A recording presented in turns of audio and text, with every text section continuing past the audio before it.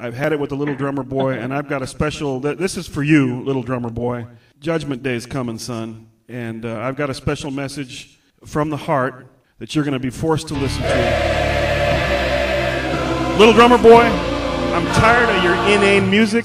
I'm tired of the ridiculous lyrics. I'm tired of the Mary nodded, the ox and lamb kept time. Judgment Day's here, son. And you need to listen up. It's over. Pa-rum-pa-pum-pum is the sound a 9mm Glock makes as it goes whizzing over people's heads right now. Pa-rum-pa-pum-pum is a ridiculous lyric. The ox and lamb kept time is a ridiculous lyric. Mary nodded is a ridiculous lyric. The idea that you would lie to baby Jesus and tell him that you have no gift to bring when you have your drum. Give him your drum, you wicked, evil, little, lying drummer boy. Give the baby Jesus your drum. Don't just stand there and say, I have no gift to bring. Don't play a little drummer boy tune on your drum.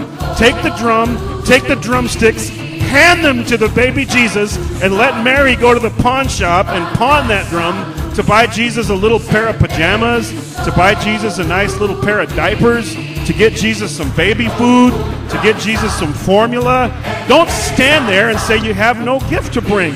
Down through the years, we've heard this lie repeated over and over in department stores and in restaurants and in elevators and on Muzak and in our cars and in church musical productions. And we've had enough. Little drummer boy, it's time for you to go. Get out. Take your drum. Take your silly little song. Take your inane little lyrics. Take the annoying pa-rum-pa-pum-pum and get out of our lives now. This is your last Christmas. This is the last time we will allow you to annoy us and to keep playing that ridiculous little drum. Thank you, and good night.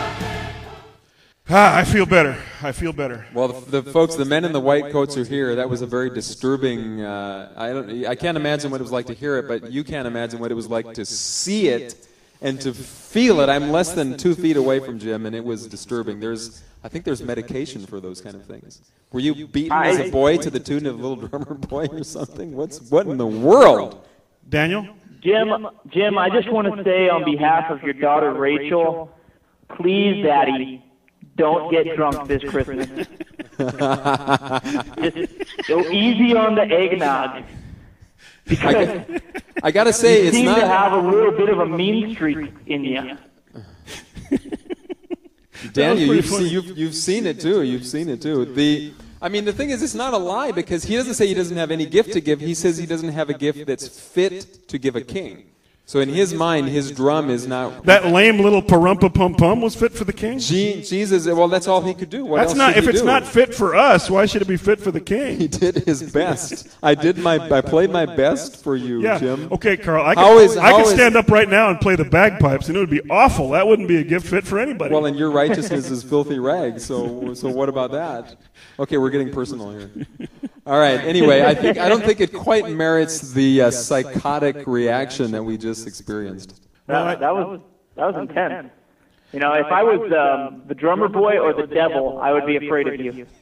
If I was the Virgin Mary, I'd be afraid. Come on. Okay, listen, I need to change my shirt because my shirt is caked with sweat now, and I need to wipe off the laptop because I was pouring spittle onto the laptop here. And I'm going to take a few heart pills, and then we're going to come back for our next segment.